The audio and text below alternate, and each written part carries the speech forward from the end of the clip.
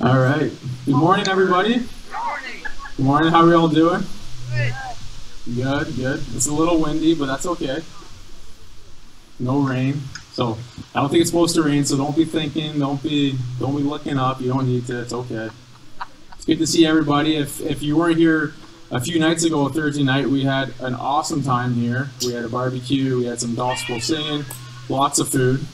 And all that being said, there's lots of food. So actually, after, if you're hungry, we're going to have some corn, some hot dogs. I think there's some chips and some pop. It's going to be on the back. There's some tables already set up, left to right, like you're reading. And then there's also going to be some corn you can buy if you want. $5 for a dozen. But anyways, this is not announcement time. I think our worship team is up here ready to go. This is just a great time. We can be in the presence of the Lord. Wherever we are, He is. But sometimes there's something about a community when we can kind of be as a body of believers outside, great worship. This is a good scenario we can be in. So let's enjoy this worship service.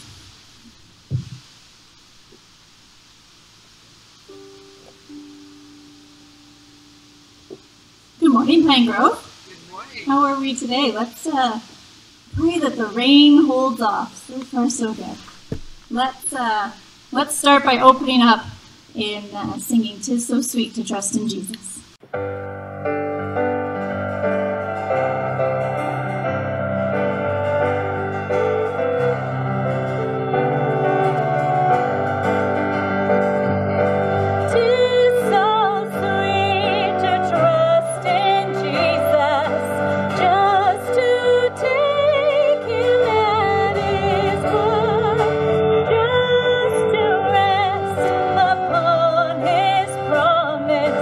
Just to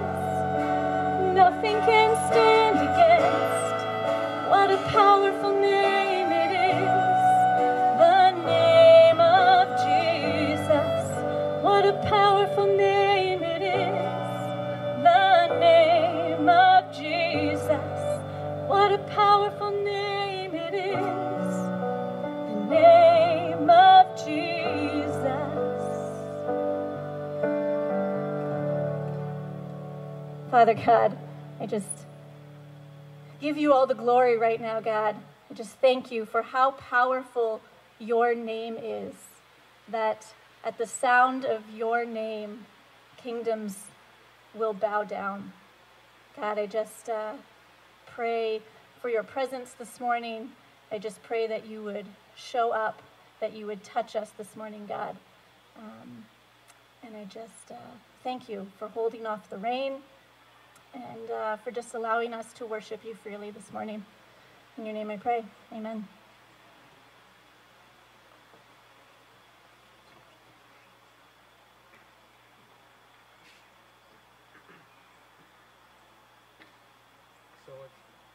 Testing on. There we go.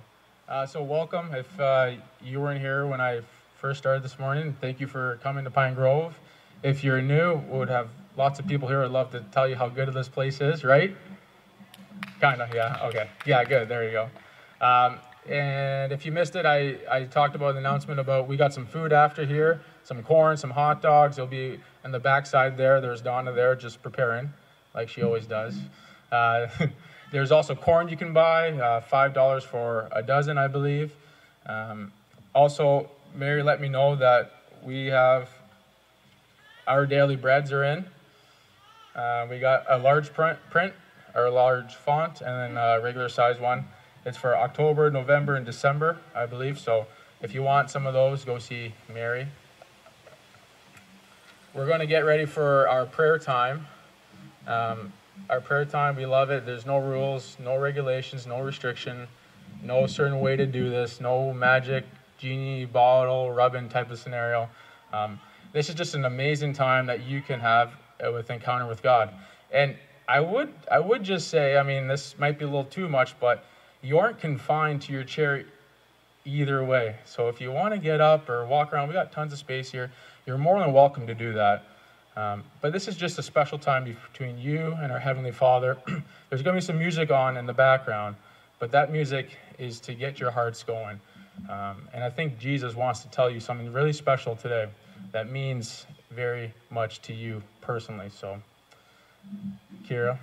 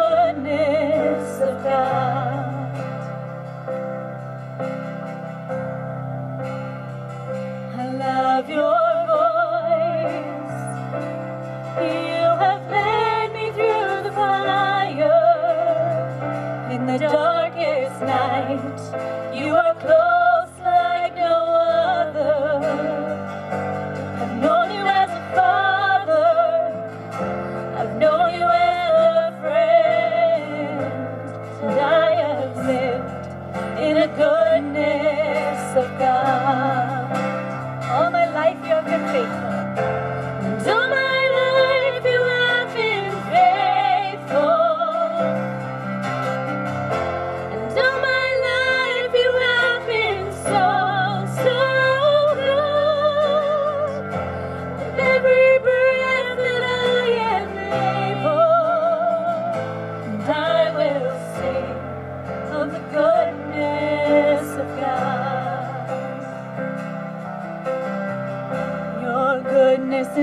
running after, it's running after me.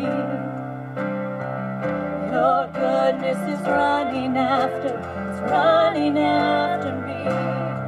With my life laid down, I surrender now. I give you everything.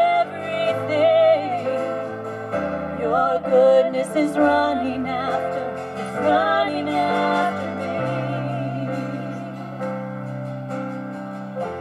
And all my life you have been faithful. And all my life you have been so, so good. With every breath that I am able, and I will sing of the goodness of God. Let's sing that one more time.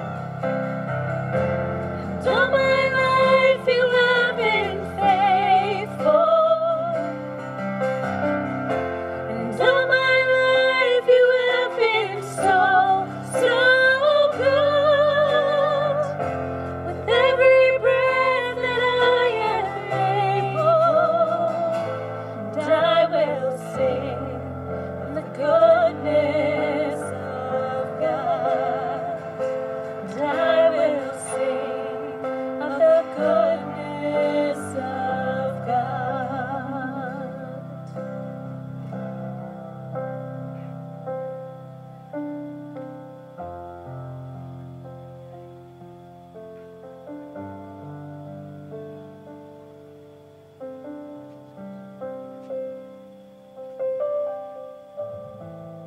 Oh God, you've been oh so faithful. And oh God, you are so, so good. May our voices ring out of all that you are, all that you have been, and all that you will be. Oh Lord, what a privilege it is to stand in the presence of a faithful God. One who carries us when we are weak. One who runs alongside us when we are strong. Oh, you are faithful. Lord, you are faithful to meet each and every need. You're able to keep that which we have committed unto you until that great and glorious day of Jesus, when the trumpet sounds and the clouds are rolled back and we hear the triumphant trumpet blast. Then you will gather your faithful. Oh God, make us faithful. Make us faithful as you are faithful.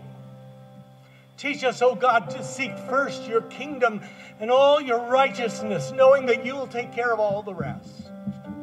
Oh, we give you praise and we give you glory this morning for who you are. We bring each and every need before you, each and every care, each and every burden, and we lay them at your feet. God, we bring you those beautiful folks in Haiti who have suffered so much. We pray, oh God, that you would deliver them from their troubles, and that you would help us draw us close to you as you are drawing them close to you. God, we pray for the country of Afghanistan, all those who are in bondage, persecution. May they know the love of the Lord Jesus. And Father, we pray for this body here called the Pine Grove. We pray, oh Lord, that you would use us today and in the years to come. Lord, we continue to ask that you would bring a Pentecost at Pine Grove. That your Spirit would fall upon us, and the young men would have visions, and old men dream dreams. Oh God,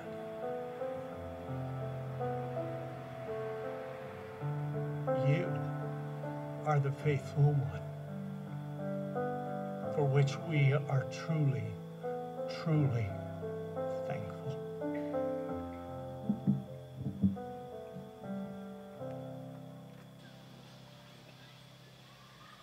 All right, I'm back. Loud.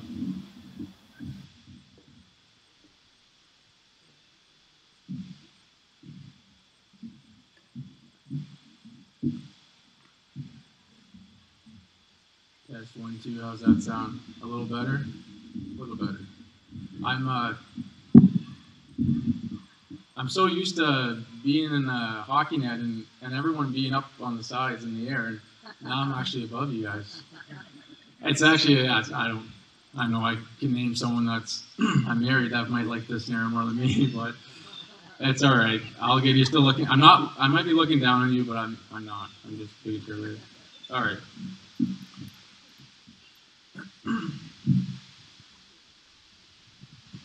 Dear Heavenly Father, everything Dan prayed is so right for what's going to come out of my mouth. It's what I've been thinking about. It's been what I've been wrestling with and chewing on. Sometimes it's so hard to put words on paper with the type of experience I've been having with you just this week. But Holy Spirit, speak through me to the hearts of everyone here. It's going to be a message that we all need to hear and we all need to be reminded of. And it's a good one. Meet everyone where they're at today. Help us just to understand that there's no greater moment than the moment we're in right now. Our bodies can be here, but sometimes our minds and our hearts could be somewhere else. I pray that our whole self is here right now in this moment. In Jesus' name I pray. Amen.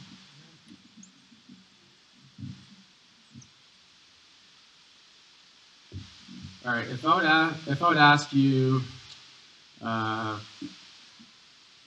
I gotta make sure I stick to my notes here because there's a lot going on. If I'd ask you, what gives you rest? What kind of comes to your mind? You can think about it. You can shout something out if you want. I might be holding this mic.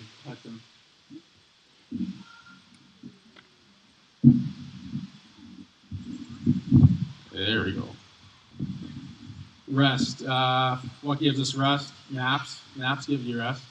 They give me rest. I'm probably going to have one this afternoon, maybe. Sometimes people like to go to maybe amusement parks as their rest. Vacations for rest. Playing video games as rest. I don't get to do that as much now that I have a whole bunch of kids, but I enjoyed doing that when I was in college. Maybe some people view Sunday as rest, doing something fun. Sometimes people pick jobs or certain careers that offer you vacation time, like lots of vacation time. In that way, they know they can have a little rest penciled in, and paid rest is probably greater. Our world maybe finds these things for rest and physical rest. Our world has also tried to think of some ways that we understand there's kind of a spiritual part of the rest that they need to try to figure out. A spiritual type of rest, so they kind of go to some yoga and some meditation. And I'll just say, like, the word meditation actually came from the Bible. Meditate on the God's word day and night. And Eastern meditation, when you think of now of meditation, it means just to empty oneself out, being totally empty and being one with the universe. And with that comes all these weird assumptions. But the biblical word of meditation means actually to fill oneself up. But the world, right, they try to figure out, okay, I need some rest mentally, so we need to totally figure out how we can empty ourselves, empty our minds away. The world's trying to figure out rest, how they can have rest. I always find it funny, and I've experienced it, I probably said it too. We might go away on a vacation and have rest, but what's everyone say when they come back to work and the reality of it?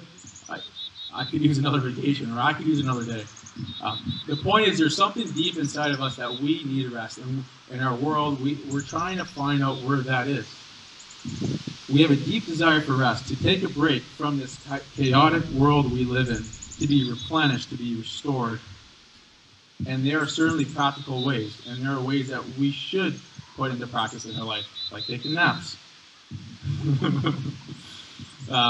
But the Bible tells us about a story about where this restlessness came from, because we were never created to live with this restlessness, and how there's an answer to, and how there's something that can give us a rest physically and actually spiritually. And the answer that the Bible gives us might kind of be a little surprise, and I pray that it is a challenge for us today. It maybe challenge our thinking and maybe what we've been taught or believed in the past, but as you'll see, this is just scripture, and it's going to be me hiding behind it. So, I think last week I was doing some narratives, and I kind of went back in time. You got another one coming here too. God, He created everything. God is the creator, and He was creating order from chaos. That's literally what God was doing. And on the seventh day, after everything was done, what did God do? We know the answer to this one. He rested, right? Rested. Number 7 is key in the Bible. 7 is going to come up a lot, and I hope it changes the way you view the number 7. But in 7 in the Bible, it talks about a wholeness. It talks about it's a completeness, right? God rested. His work was done. He created order from chaos. However, right, Adam and Eve was living in that perfect rest, and then all of a sudden a dark power came, a dark power that deceived him, and it disrupted the rest that they had with creation. And now creation is broken. It was complete, but now it's broken. There's chaos now. And ever since then, we become slaves to the land, slaves to work, slaves to each other. We spent our lives, it was way back in the garden with Adam and Eve, they were the first ones, of trying to fight back this chaos with all their good, hard work. But they're trying to fight back this chaos with no real rest. Years and years have passed, and God's people, right, were in Egypt. After God delivered his people from Egypt, it's like, he didn't say this, but not good theology, but God's like, okay, let's try this rest thing again. So he wanted to give them a little taste of what that future rest was going to be like. So he told them, all right, I'm going to tell you, on the 7th day, do nothing, right? This is going to be the Sabbath. Just keep the Sabbath holy, for I am holy. I think we kind of know that verse. See, the heart of the Sabbath was a day to enjoy God, enjoy his good world, to restore and replenish the people and the land. Well, the Israelites didn't stop there. They kept on that number 7 going, and actually the 7th day was the Sabbath, which the Jewish calendar is. I think we might know this, but that was actually the Saturday. It's not Sunday. I mean, even now, if you look at your calendar, what's the first day of the week on the calendar? It's Sunday, right? Sunday's the 8th day. It's the start of a new week. So anyways, but it's okay. you haven't got it wrong this whole time. Don't worry. But, right, for them, the Sabbath was the Saturday. But they didn't want to end on the day. They said, okay, every 7 years, we're going to have a very special day. And on this, every 7 years, for that whole year, the Israelites, anyone that was a slave was now free. Anyone that had debts were paid off and they were forgiven. The land was restored for that, and the land rested, even the farmers, for that whole year. That whole year was actually the Sabbath. Wow, this is going a little longer than I thought. Then Leviticus 25, right, they even extended it. So now it's the 7th, every time that 7-year period happened, the 7th time of that happening. So if you think about on the 49th year, they call that the year of Jubilee. And in the year of Jubilee, more or less the same thing, but all slaves were set free, all debts were cleared, and forgiven. The land and the people were given this rest from their weariness and from their burdens. Like everything was wiped clean. And all this is just pointing to a future rest. And many years have passed. Israel's been doing this for a while. Many years have passed, and we kind of know the story how Israel they fell into some dark times. They kept disobeying God, and God had enough of it. But he didn't let them go. But he had enough of them, and he gave them over to their enemies and said, "Okay, fine. If you think the grass is greener on the other side, sure, I'm going to give you away to your desires." But he didn't let go. anyways, the Israelites, they got taken away. They were exiled, right? Looks like kind of all hope was lost, but God was still using the prophets at the time to speak truth and kind of basically tell them that, God, I didn't forget about you. And some of the prophets stole words from God to tell his people were lines like, there is a future jubilee that is coming. And for the Israelites, that meant, they knew what that meant. A future jubilee is coming.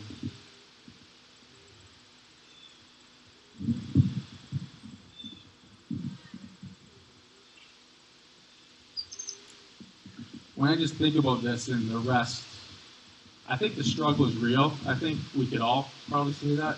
We live in a broken world, a chaotic world. The struggle to just create order from chaos. I mean, where's I lost him.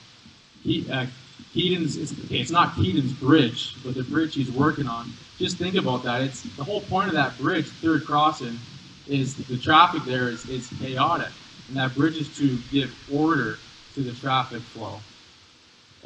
There's lots of moms here that have lots of kids, and I'll tell you what, you probably spend all day trying to put some order in your house, and you got little minions running around disrupting that. You wouldn't say they're chaotic, but, well, maybe you would. But yeah, the little kids are there just destroying everything you're trying to do, and you're trying to create order from their little chaos. Whether it's just raising kids, this wind is fun here. Whether it's raising kids, you have teenagers, broken people do and say broken things. And for that, sometimes that makes our life chaotic. And sometimes we spend a whole lifetime to try to bring order to that. And that can be very tiresome, and that can weigh us down a lot. But then there's our world, because our world will say, hey, just go to Disneyland, that solves everything. Take a trip, take a cruise, spend some time, meditate, do some stretches, do some poses, worship this type of God, empty yourself and be open to his universe. And they're talking about different gods. Don't do that, that's wrong. But the world is trying to give us answers. The world might say, hey, take this pill or take this substance. Do something that kind of gets you out of the reality you were never created to live in, but it puts you out of this reality. So all of this worrisome and all your burdens, you'll never have to feel them ever, ever again. They might say, do this, but then you got to keep up with this. Keep up with this. That's the way you're going to find rest. That's the way your worries and your burdens are going to be lifted. Our world's always trying to figure out a way to do things. Our world might justify someone saying, maybe he was under so much stress, he fill in the blank. It was okay that he did that. Or she was so tired from work, she's allowed to have a little bit of fun. Like who cares? Deep down inside, there's a desire for rest in our souls. And what we need, and what we need to desire, what we need to experience, is a personal jubilee.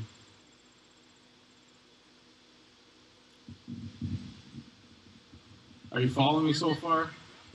Have I lost anyone? It's okay if I did.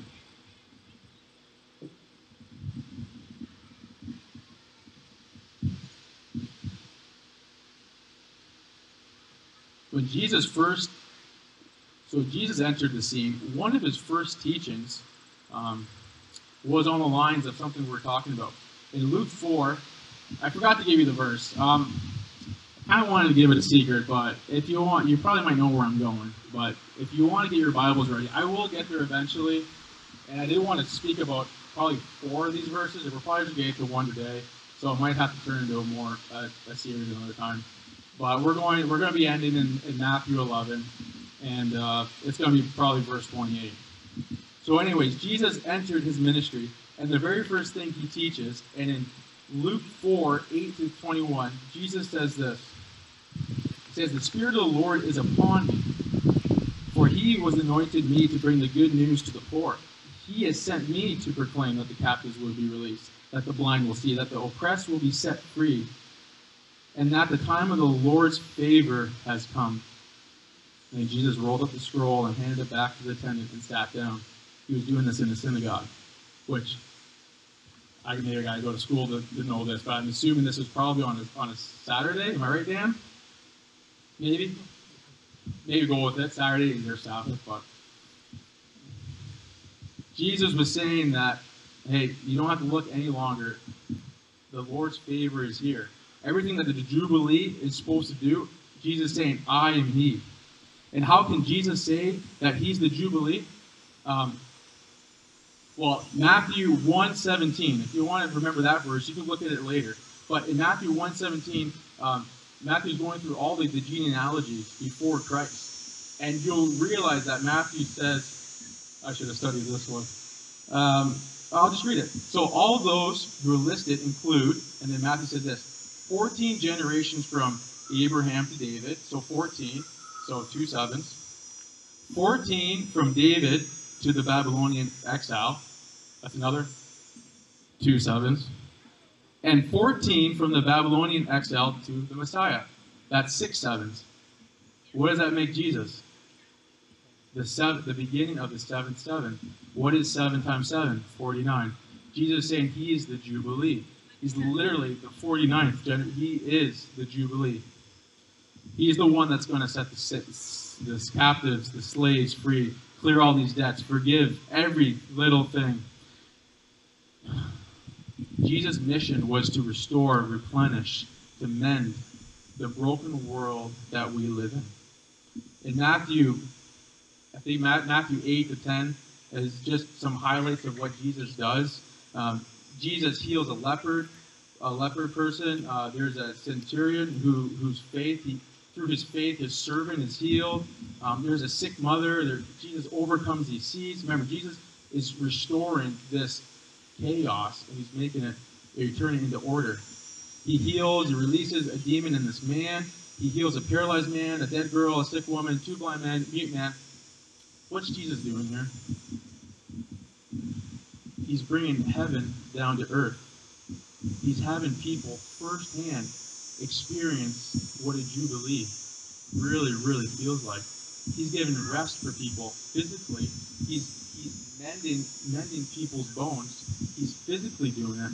And he's also giving them rest from their weariness, from the stresses in life, from their own sins, right? Jesus is acting like the true Jubilee.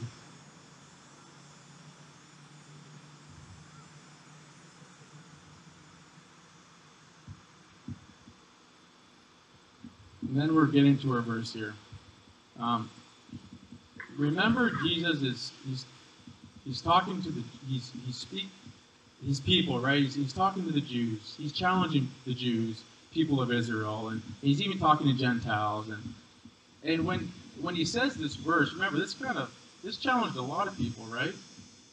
What's this Jubilee about? Who's the Sabbath? Jesus is claiming that He is the Sabbath. He is the Jubilee. And he rubbed people the wrong way when he said this. But let me read the verse. But we're just ending probably in the 28th verse of this. Then Jesus said, this is NLT version. Then Jesus said, "Come to me, all who are weary and carry heavy burdens, and I will give you rest."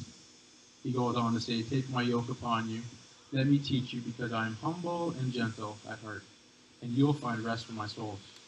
For my yoke is easy to bear, and the burden I give you is light." Jesus said, "Come to me, all who are weary and carry heavy burdens." You notice that, right? Jesus doesn't say, "Come to the Sabbath," right? "Come to the synagogue once a day and you'll get rest there." Jesus doesn't even say, "Okay, come to the Jubilee, all of our festivals we have that year, and you'll experience rest." Jesus says, "Come to me and you will have rest." I love that. I want to, pardon me, sometimes I want to get so technical right now, and sometimes we just need to stand still and listen to that. Hear Jesus tell you, "Come to me and you will have rest." I often think of the times in that, if you don't know the story, if you don't know the Bible stories, I'm giving no context, but there's a moment when there's this adulterous woman who sins, and people want to throw stones at her, and she kneels down, and basically Jesus is down there, and he rebukes the people that want to shun her and throw shame and guilt at her, and Jesus just writes something in the sand for her. We really don't know what it was. It was like a personal message. And I love that image about she was at the feet of Jesus, and Jesus was where it's just writing something personal deep down to her. Jesus was writing a message to her on the dirt, but it probably was a message in her heart. And when I think about these verses, when Jesus says, "Come to me," I often think about, man, I'm so busy that sometimes I don't hear those words because I'm busy. And Jesus right now is wanting all of us just to come to him because he will give us rest. And he can give us rest, and right away I think, why could Jesus give us rest? And the way my mind works, and when I'm working on this, it's just because, do you guys remember the garden, right? Jesus, right, the Son of God, the true Sabbath, this true Jubilee, in that moment, he experienced everything opposite of having rest. He was very restless. He was experiencing agony. He was experiencing the weight of carrying every little burden, because you probably could say, because he was carrying the sins of the world on his shoulders. Of course he's going to experience the heavy burdens.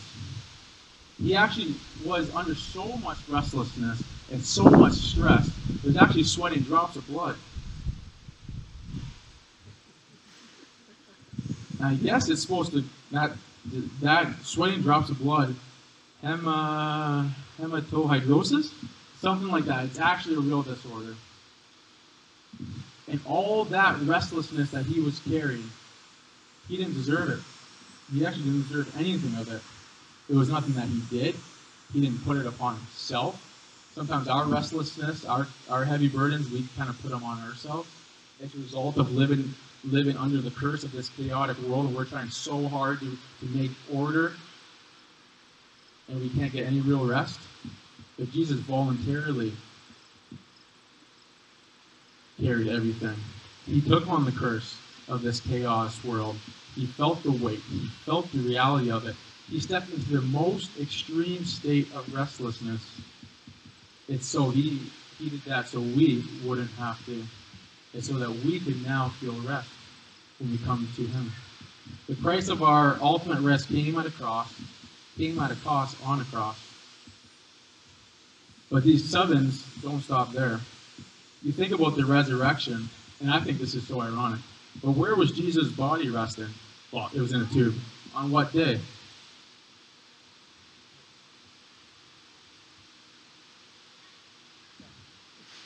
It was resting on the seventh day. And it rose again on their Sunday, but the Sunday is like the eighth day. His body rose again on the eighth day. It's like a start of something new, of something fresh. There's hope now that we can actually have a real source of rest, because the one, right, who carried all this restlessness, he died and rose again, and now when we come to him, we can have that rest that everyone wants, that rest that everyone is longing for. I honestly feel this is just so relevant to us today. Jesus said, "Come to me, all who are weary and carry heavy burdens, and I will give you rest." I think about Jesus and just kind of speaking to two groups of people in this time.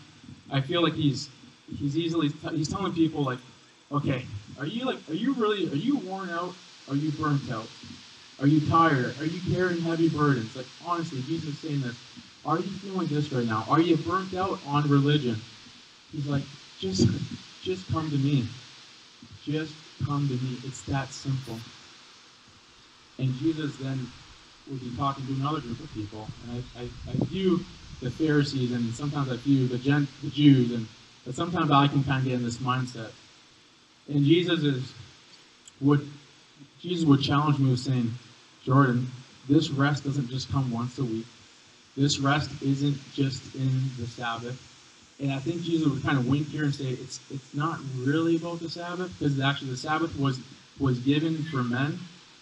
It wasn't for men to meet the requirements of the Sabbath. Jesus says that in the Bible. Jesus basically saying the Sabbath was actually a gift given to God's people, but the people in the Bible at times kind of wrapped that gift with a whole bunch of rules and regulations, and it kind of was like, you got to follow these 39 rules back in this Bible time to live up to the Sabbath standards. And I can imagine Jesus saying, "Are you kidding me? My cross abolished all those little rules. You don't have to do this to the T on this certain day. You freely can come to me whenever you want. And my word promises, when you do, when you come to me, you will experience something special." you'll experience a rest like no one else can give you.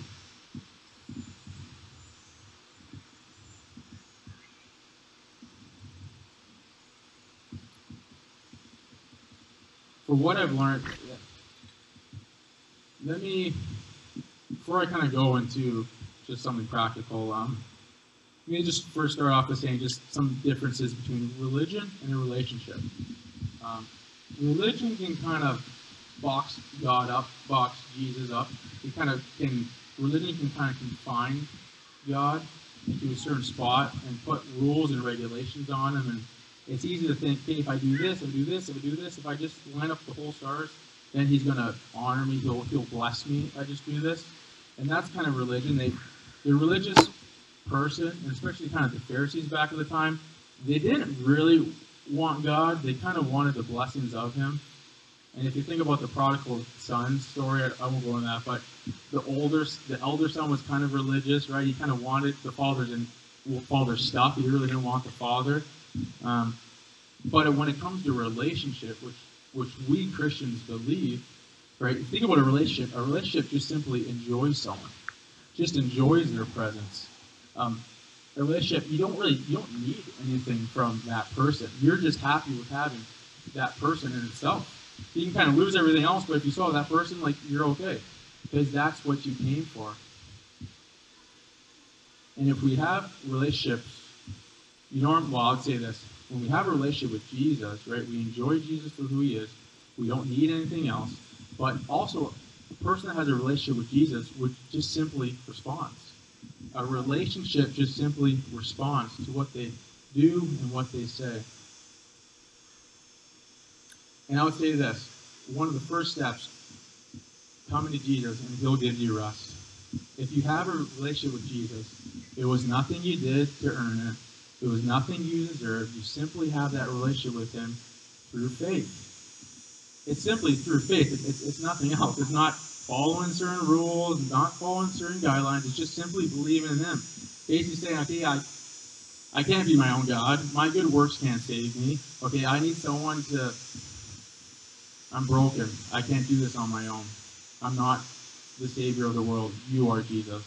And through that faith, they become saved.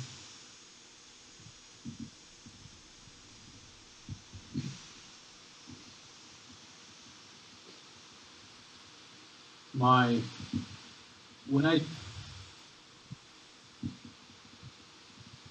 heart and my challenge in this, I say things, I wouldn't tell someone something that I wasn't challenged with myself first, or confronted or convicted. And I'll be honest, I think sometimes we wrestle with this. I think sometimes we wrestle with coming to Jesus and this whole rest thing. Sometimes I think we might think we gotta be all nice and pretty and tidied up, and it's only on certain days of the week. And I guess my heart is that sometimes I feel we get so busy in life doing task to task to task that we may say, well, I don't really have time to come to Jesus or just to come to this type of rest. There's so many things that I have to do and have to get done in my day. And I get convicted because sometimes I'm like, my first thought when I think about rest isn't coming and sitting at Jesus' feet. It might be taking a nap or watching a movie or doing things that may be okay, but that physical source of a physical rest can't give me what I spiritually need, a spiritual rest. And I think sometimes instead we need to be, okay, what if I just went around in my day, in my life, and I really could have just, the word says, if you come to me, Jesus says, if you come to me, I'll give you rest. I'll be your true Sabbath. I'll be your true belief.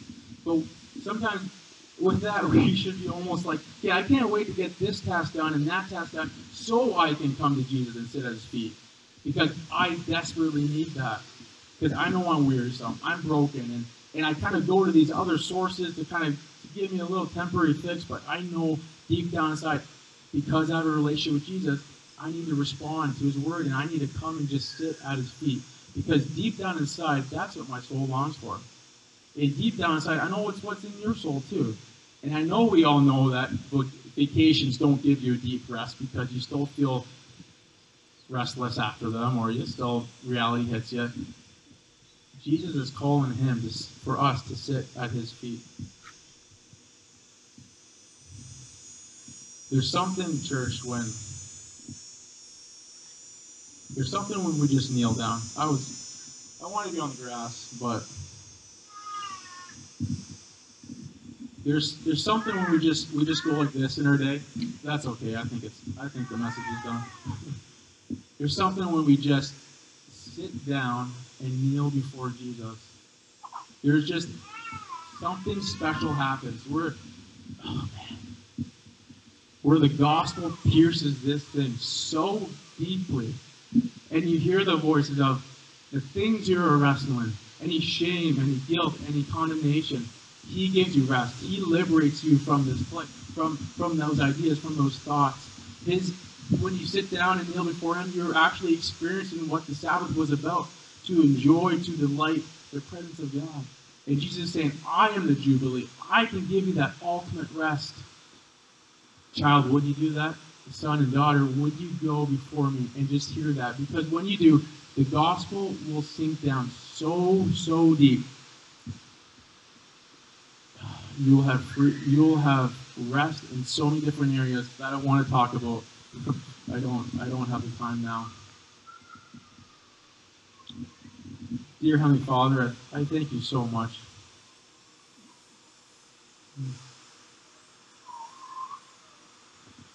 I thank you so much. You didn't come to abolish the law. You came to fulfill it.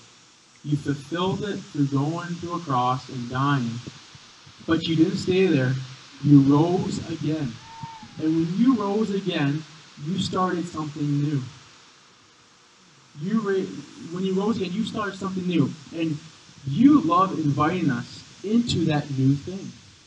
See, our world is all stuck in the past. Our world is trying to figure out how can we give answers? How can we try to give people this rest? Oh, I know. We'll just send them away, do this, do that, do that. And Jesus saying, no. What you really need, you don't need vacation time.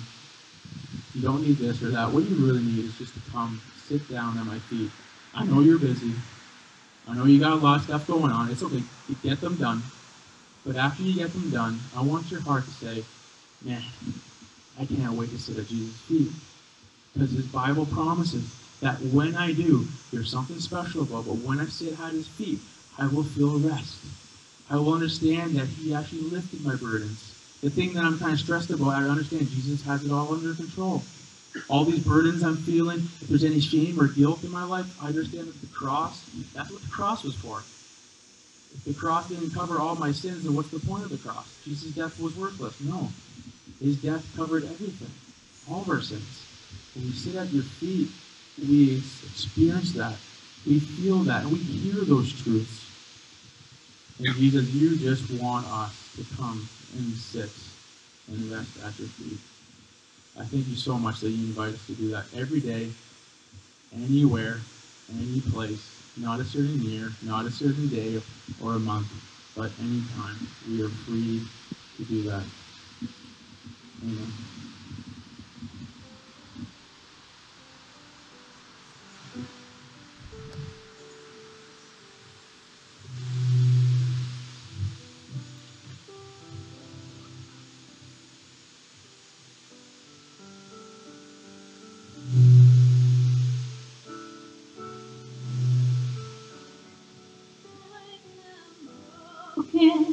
To be mended, I come wounded to be healed, and I come desperate to be rescued.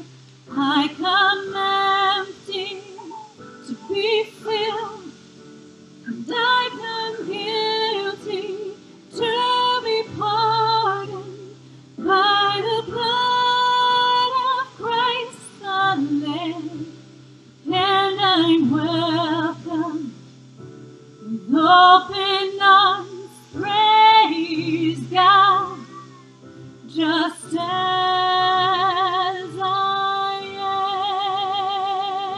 am. close with this song, I just pray that you would just put these words in your heart and realize that they are true. Just as I am without one plea, but that the blood was shed for me, and that thou bidst me come to thee, O Lamb of God, I come.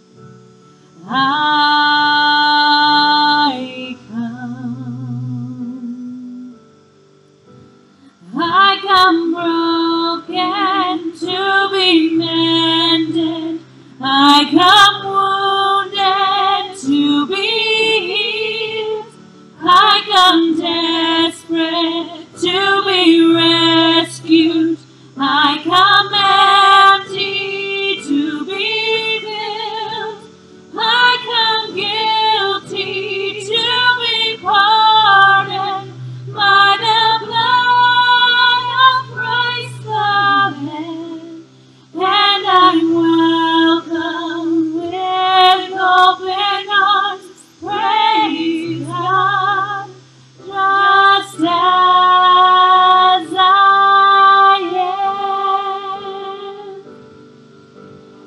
just as I am, and waiting not to rid my soul of one dark blot, to thee whose blood can cleanse each spot, O Lamb of God, I come.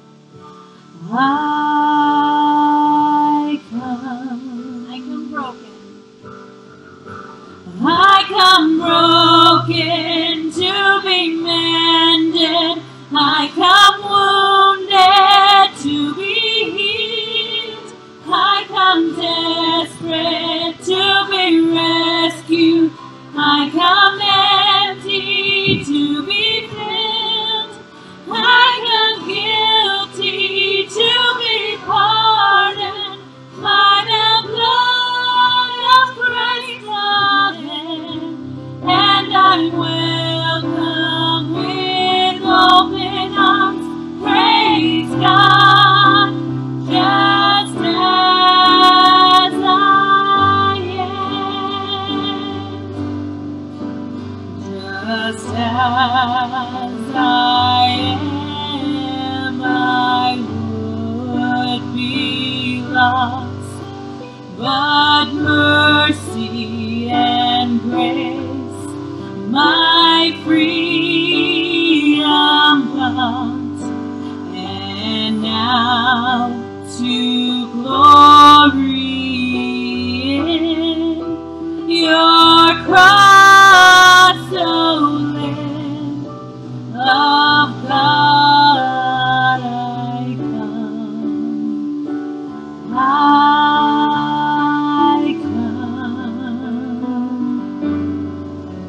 I come broken to be mended. I come wounded to be healed. I come desperate to be rescued. I come empty to be filled. I come guilty to be pardoned by the blood of Christ the Lamb, and I'm welcome with open arms.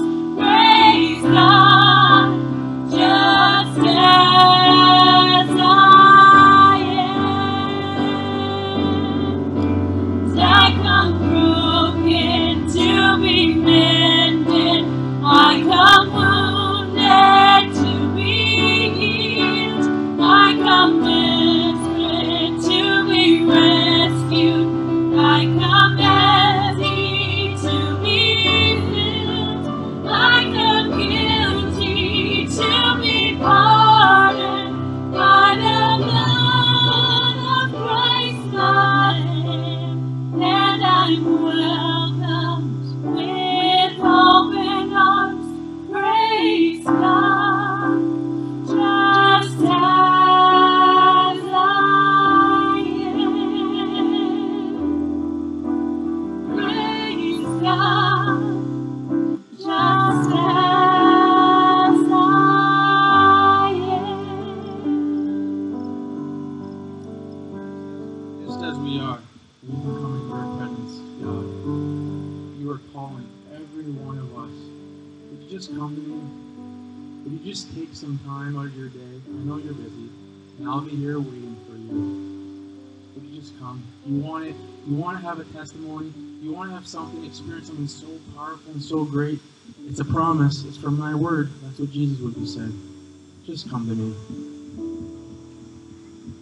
God, I pray that we just come to you during this week. We set aside some time just to draw into your presence, because that's what a relationship does. A relationship just enjoys the person for who they are. The relationship just wants to be with that person, not to get anything out of it. Simply enjoy them. And you got a great, amazing promise for us today. We learned you are the Sabbath. You are the ultimate Sabbath. The Sabbath, all Sabbaths points to. You're the Jubilee of Jubilees. And when we come to you, you will teach us and you will show us how your yoke, your burden is light, it's easy. It's not rocket science following you. But we got to get there. And we're freely open to go there, just as we are. At your feet, we can experience your love, your grace, your mercy, your guidance. So many good things in our life, and we need that. Thank you so much, Jesus. Amen.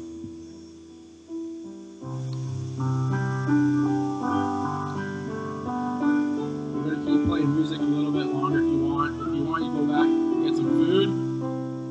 If you feel like God's doing something in your heart right now, I would love to stay down here and chat. If you want to stay in your chairs, you're more than welcome. But we're just going to keep playing some music in the background. But other than that, you're free to go.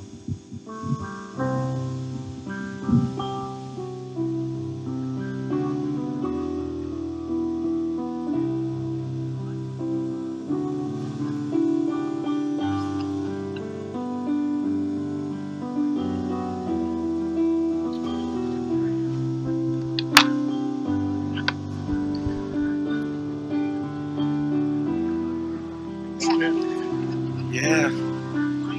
Hopefully it works this time.